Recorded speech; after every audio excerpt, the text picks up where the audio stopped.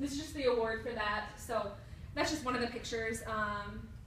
I do have pictures on here of my dog, so just a pre-warning. And yeah, there are several different opportunities too throughout your whole life. So at Iowa State, I've also leaned in and engaged.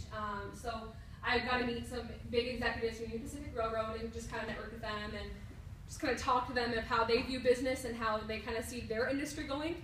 So that's always kind of fun.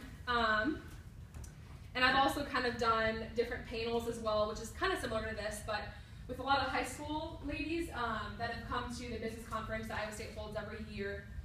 They get the chance to ask students in business there about different things that Iowa State's doing or that we're doing in our lives. So I've kind of just served on the panels of that and met some awesome women throughout the College of Business at Iowa State, and also really inspired aspiring high school students as well. So yeah, I've just taken advantage of a lot of different pitch competitions as mentioned. So I actually won the pitch competition this year, just a couple months ago, for Iowa State, so that was pretty exciting. And then just kind of going over. So yeah, I just want to take advantage of a lot of different kinds of opportunities. This is actually me and the Dean of the College of Business, Dean Spalding, and then also Frank Abagnale. Has anyone ever heard of Frank Abagnale? He was the big guy that ran from the U.S. government because he was doing a whole bunch of fraud and different things like that.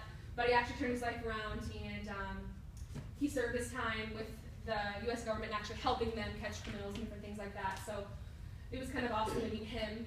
So yeah, if you really put in the time to really get involved, great things will happen. You'll meet great people. You'll make great connections that will last a lifetime. So that's just the biggest key of advice that I have to you.